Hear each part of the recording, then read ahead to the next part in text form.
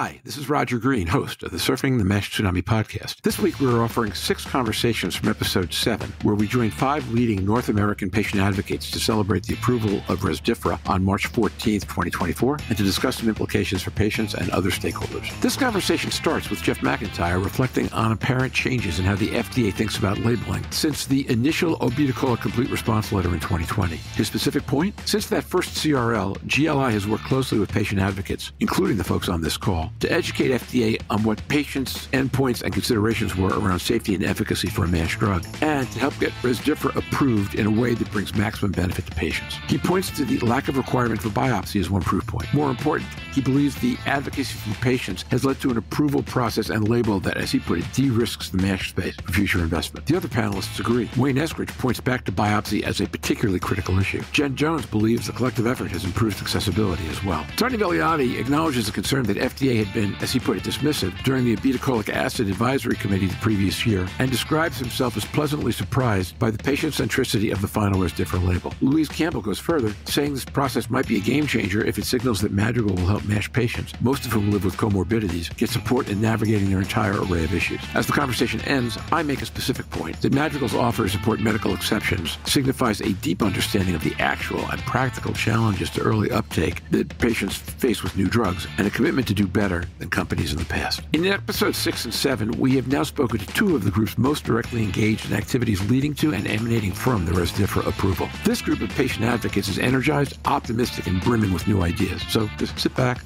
listen, enjoy, learn, and when you're done, join the dialogue in our LinkedIn discussion group. Jeff McIntyre.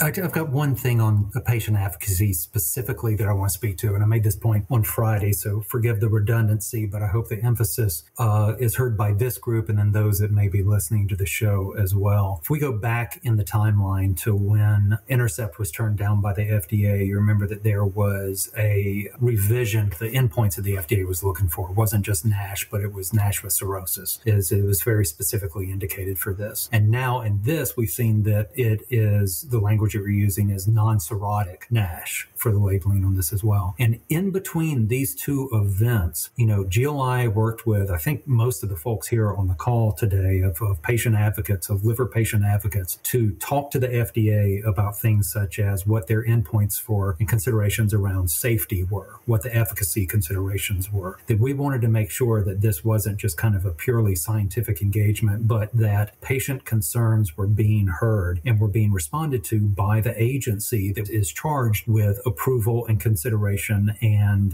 helping approve the drugs so they can go to market to be able to help support the folks on this call as well as others in the world as well. What that tells me is that patient advocacy, GLI, we did an externally led patient-focused drug development meeting soon thereafter that took a lot of these issues about the non-invasives, about biopsy, about the safety protocol, about pruritus, about all these things that were being considered, and we made sure that the patient voice was heard, was loud, was clear on this. And so when we've seen the announcement come out from Madrigal and the FDA on a positive outcome for this, what that tells me is really reaffirming. And it is that what occurred is patient advocacy has made it safe and indeed has even made it profitable for investment in liver health through effective liver health advocacy. And that's where so often we're pushed with, liver patient advocacy being just about kind of getting better care for patients. But the 30,000 foot on this is because of the advocacy that the individuals on this call did and GLI did, is that this is where the hope can come from, is now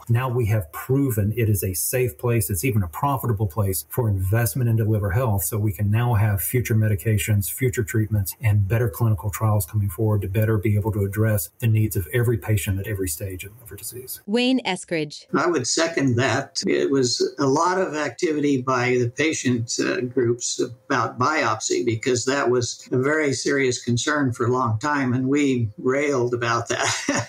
We really made our opinions about that visible to FDA, and as a group, as the patient advocacy community, was, I think, instrumental in the fact that this label does not have biopsy. And I think that's a huge step forward for the patients. Jen Jones. Absolutely. Absolutely. I think just standing on my end, just looking at the future of medications and the future of clinical trials, especially, I think we're going to be going in this direction of non-invasive ways of measuring to determine whether or not a person is at a certain level. And I, for one, am all for it because I've had a biopsy and I know what it feels like. But for a patient who is doing this, to obtain a drug, it cannot, for some people, it's not accessible and it's hard to do. So I think we're making the accessibility a lot better too. Tony Vigliotti. Just to throw my 2 cents in, I just want to echo what Jeff and Jen said. When I walked away from the public input hearing for the Intercept drug, I thought the FDA was very dismissive of the patient voice in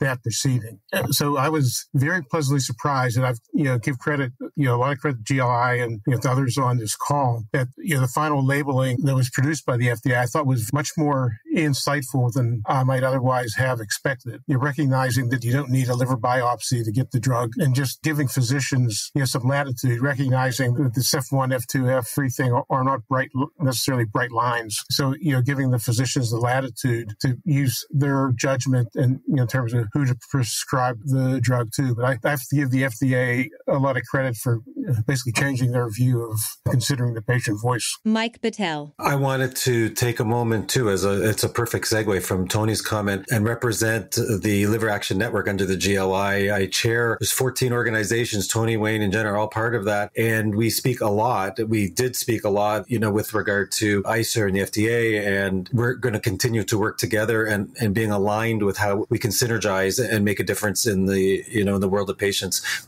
by focusing on that unified patient voice. Louise Campbell. I'm going to chip in now because I think they've all been fantastic comments, but I'm going to just follow up on Wayne's comment about the support that Madrigal are giving here. And this could be a game changer moving forward for medications prescribed and approved for patients with liver disease. These patients and people with these conditions have multiple other conditions. It is very, very difficult to navigate the current healthcare system in any country. And in fact, any assistance that can be given. Now, they're given educational resources. They've pledged coverage navigation, as Wayne was discussing, financial support, direct-to-patient delivery, and patients with no insurance or no coverage for Rezdiffra may be eligible to receive medications for free. And I think that type of support in complicated comorbid disease structures is not just something that's unique to liver disease, but would be very welcome in all complex diseases where you're navigating type 2 diabetes or cardiovascular disease appointments alongside all of these other appointments. It's just not one condition. The more assistance that companies can provide, the better. I have to say I've never seen patient advocacy to remove things like biopsy achieved in such a way. So Jeff, Michael, Tony, Wayne, Jen, everybody else, I totally agree. I think it has made a big difference in what's occurred in the last 3-4 days, really. Roger Green. Agreed, and kudos. And to add one thought, there are things I listen for, and a phrase I listen for and don't hear often enough when talking about new drugs is medical exception. For those who don't know exactly how that works, if you have a market access problem with a private insurer, the easiest way to get a drug before it's been through formulary review is to make a case for medical exception. But no one ever talks about that. And I have a friend actually who works in oncology who says they're asked all the time by CEOs, particularly of smaller companies, about market access, and nobody ever understands that one until they're 3 months out from market, and then it's too late to do anything. The specific phrase medical exception was mentioned by Bill Siebold as one of the things they were going to work on in the press conference on Thursday. And for me, that was a sit up and take attention moment, because it said, these guys are really serious. They've really thought about it. And to go back to Louise's point, I think that will have a benefit for everybody who ever wants to take a new diabetes drug or the later drugs that come down the pathway here, because they will tread that path and other people will know where to follow and how to follow. And you don't see that other vision in a whole bunch of other diseases, and certainly not this early in the game. And now, back to Roger. We hope you've enjoyed this recording. If you have any questions or comments about the content of this conversation or the entire episode, please put them in the review section of the page from which you downloaded this conversation, or send an email to questions@surfingmash.com. We're still working on next week's topic, but it will be a good one. All the options are great. Until then, stay safe, surf on, see you on the podcast. Bye-bye now.